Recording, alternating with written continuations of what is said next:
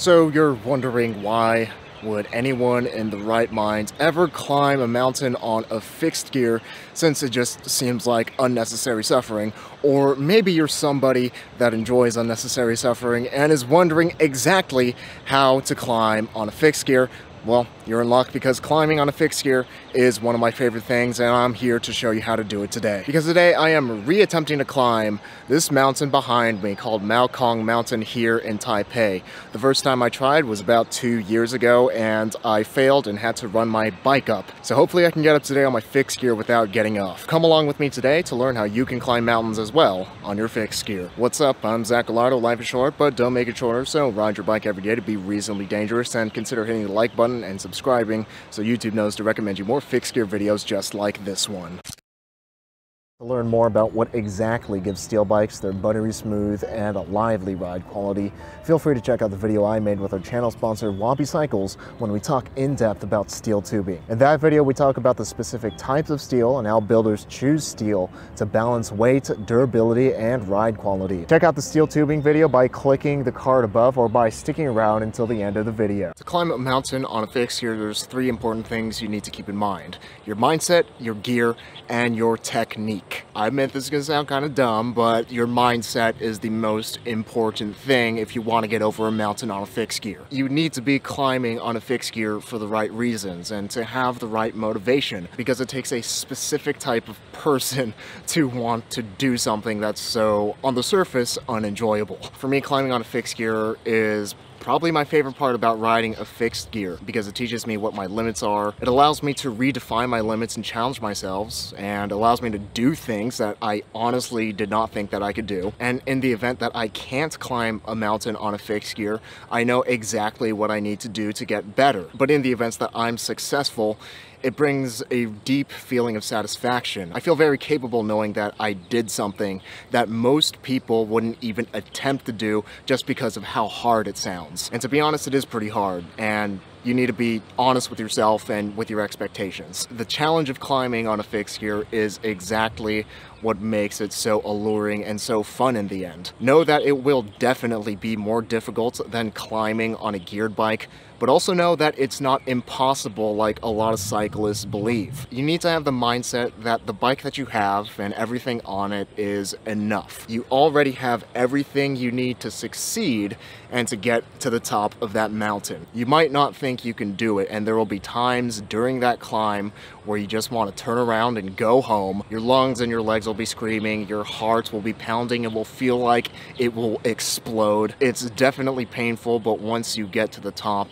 it's one of the most rewarding experiences that I've had on a bike. The first time I tried climbing this mountain behind me was on a basic AF $400 Chromoly fixed gear. But then a few months later, I rode the same bike on even longer and more challenging rides with more elevation gain. With that said, your bike does serve a secondary importance, so here are some changes that you can make to your fixed gear that'll help you get up a mountain. Climbing on a fixed gear is probably one of the most challenging things that you can do with a fixed gear. It's definitely the wrong tool for the job. Pretty much you're always going to be in the wrong gear ratio. It's going to be inefficient, and that's going to make it painful. Because of that, it's ideal to have a gearing that is the most pain that you can tolerate on the steepest part of the climb that you'll be doing, while still giving you a high enough gearing so you can comfortably pedal down the descent. A good baseline gearing for climbing is around 2.5, whether that's 48-19 or 44-17. And depending on how confident you are in your strength as a rider in relation to how steep of a climb you'll be doing, you could either gear up or down accordingly. For example, the climb that I'm taking on with me today, I am actually having doubts on whether I can make it on 49-17. But that's part of the fun of climbing on a fixed gear, is doing your dang best on the wrong tool. Because you only have one gear, you want to squeeze as much power as you possibly can into your drivetrain. And the best way to do that is with proper foot retention. Road clipless pedals with something like a stiff carbon sole will give you the best power transfer, but toe clips and straps or foot straps with platform pedals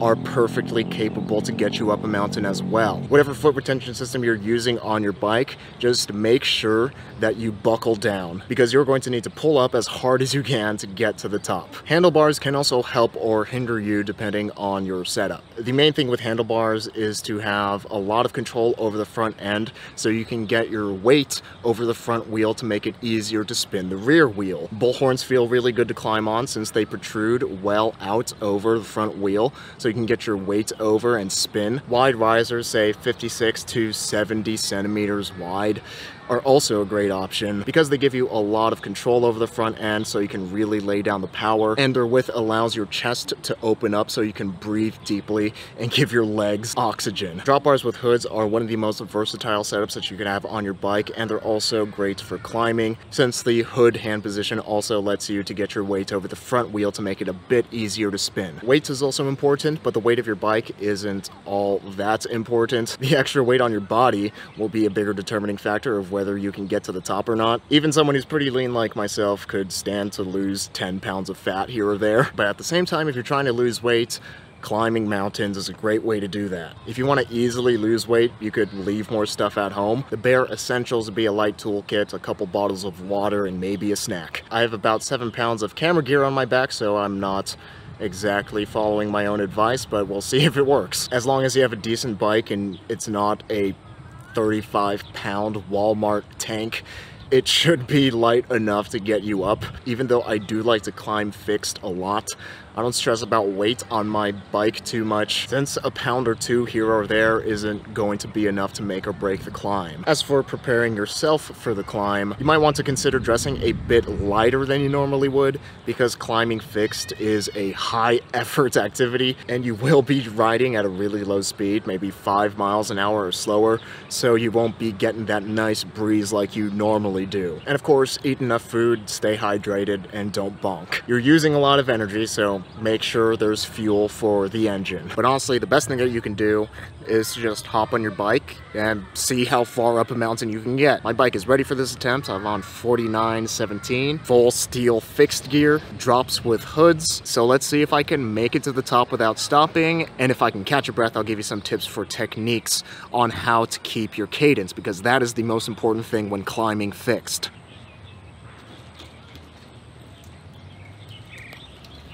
Let's go.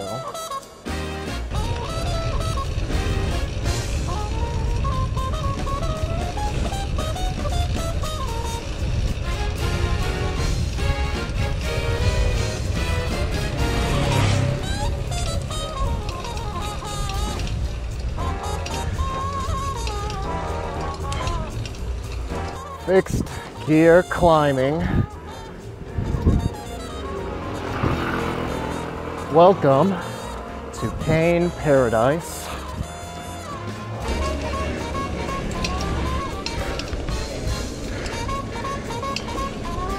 Ooh.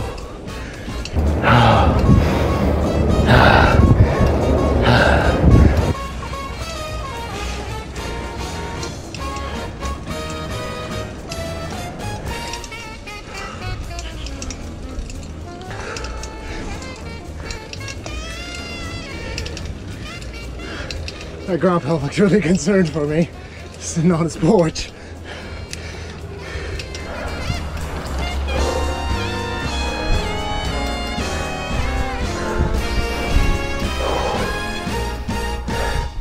Holy crap, holy crap.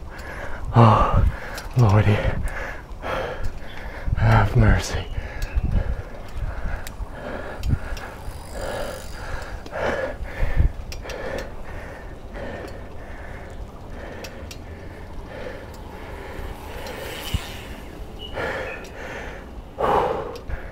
Don't worry, roadies, I'll make it.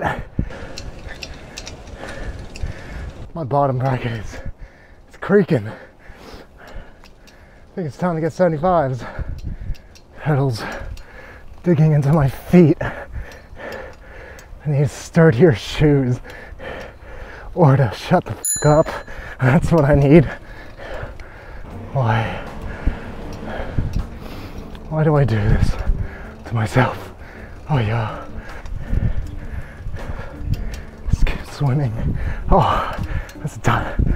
That's a steep bend. Oh yeah. No. Why, Jesus? Where is it? Where's the top?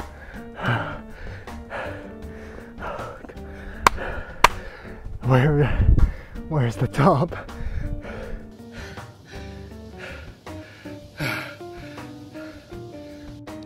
He's just grinding, slowly grinding. He's gonna make it.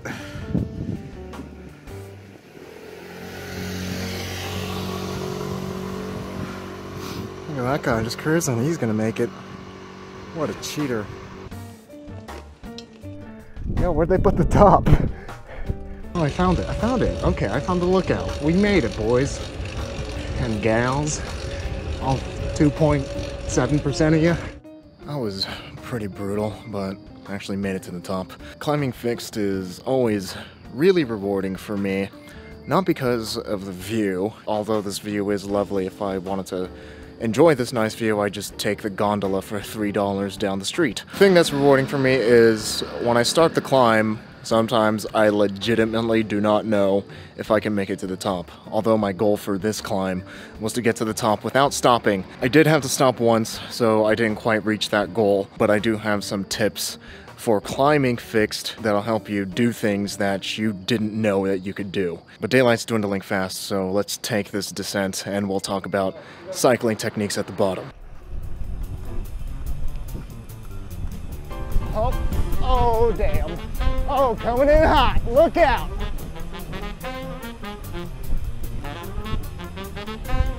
Am I glad I have a front brake?